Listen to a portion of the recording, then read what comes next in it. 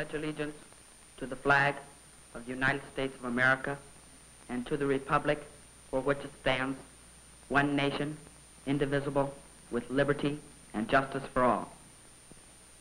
Our flag is more than just a piece of cloth with stars and stripes on it. It has a glorious meaning to us, and that is what we salute. Flags have always had meaning in history, in everyday life, in emergencies. For instance, you remember the time that Billy was lost in the hills. You rescued him and used your flag to signal across the canyon, "Boy is safe."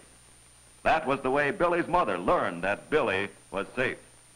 We saw then how important a flag could be. Wouldn't you like to know about some of the flags used in our country before our present stars and stripes? The first flag planted on our soil was the Red Cross flag of England in 1497. After the Mayflower landed, this flag.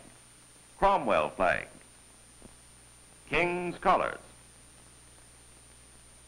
Massachusetts colony flag. Southern colonies snake flag.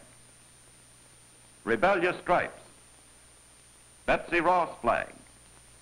Star-Spangled Banner of the War of 1812. Then in 1818, 13 stripes with a star for each state. This is our flag that still lives and still flies from the Tower of Independence Hall in Philadelphia, where the Declaration of Independence was signed in 1776 and where George Washington was appointed Commander-in-Chief of the armies. This historical building still houses the famous Liberty Bell. Another historical flag. In this upholstery shop, Betsy Ross made the first form of our present flag. According to tradition, George Washington himself drew the design for her. But let's turn to modern flags. This very day, flags are used in many ways. In our largest metropolis, we salute the New York City flag.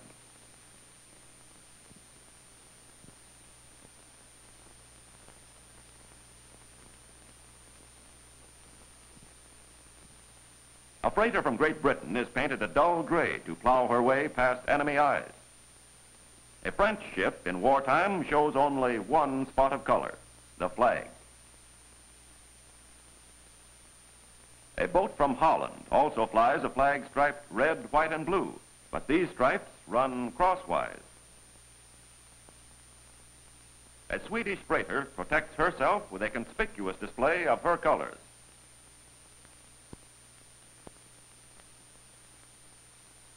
The Norwegian flag with its blue and white cross.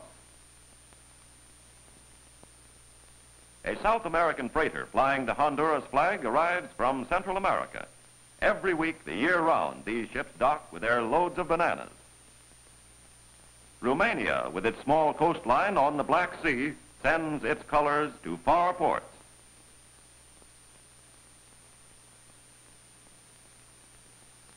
This flag, famous Blue Peter, tells us that her boat is about to sail. The ship is pulling out to bring copra and spices from Manila. Ships from the Philippine Islands fly the American flag over the Philippine flag.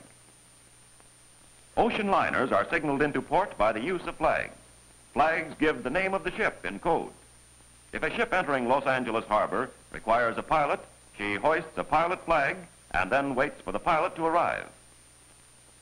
This procedure is similar in ports all over the world.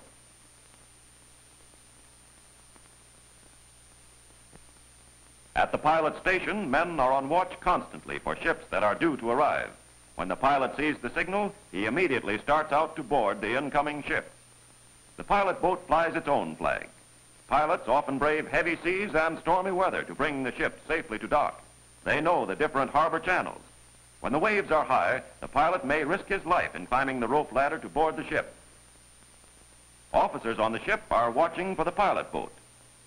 Loss of time may mean a great deal of money to the steamship company. The pilot navigates from the bridge, bringing the ship farther into the harbor where she drops anchor. As soon as the pilot is on board, the pilot flag is lowered and the yellow medical quarantine flag is run up. This flag tells the officials of the medical quarantine station that the ship is ready for their inspection. All over the world, ports that have plague fly this yellow flag. The ship is in quarantine until the doctors and sanitary inspectors have declared her free from disease. The people on board and the ship itself must be examined.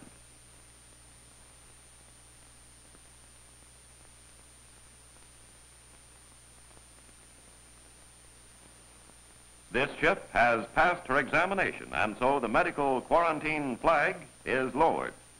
The lowering of this flag is the signal for the customs and immigration officers to come aboard. They are ferried out in a Coast Guard boat, as the flag tells us. These United States officials protect the commerce of our country and see that no people enter here illegally. They enforce the United States laws dealing with foreign countries. And after these officials are through with their inspection, a ship may proceed to port. This freighter is flying the red danger signal. A refueling barge at her port side is pumping highly inflammable petroleum into her tanks. A sailor lights a cigarette and is quickly told to put it out. They might blow up the ship.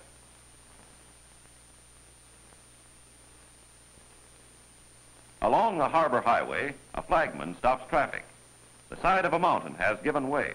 Loose rock is falling and might kill a passing motorist. The red flag again saves many lives.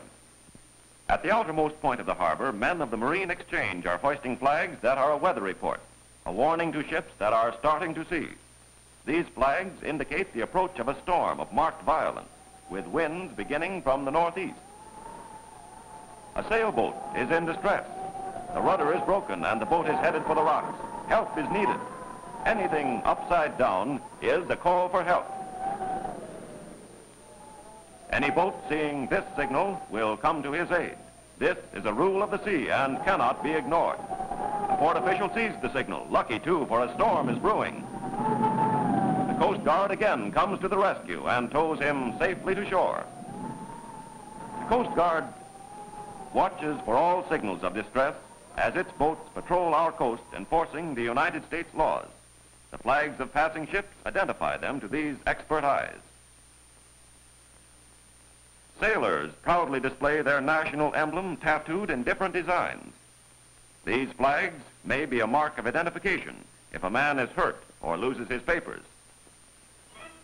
Flags made of flowers are purely decorative, but they strike a warm response in every heart. Such patriotic designs are a loving tribute to our great country.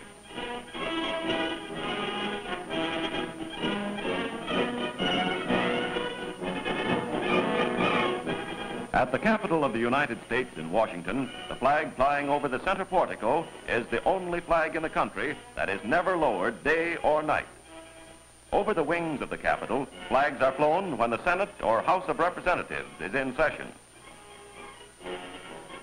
The White House, the home of our president, flies a flag when the president is in residence.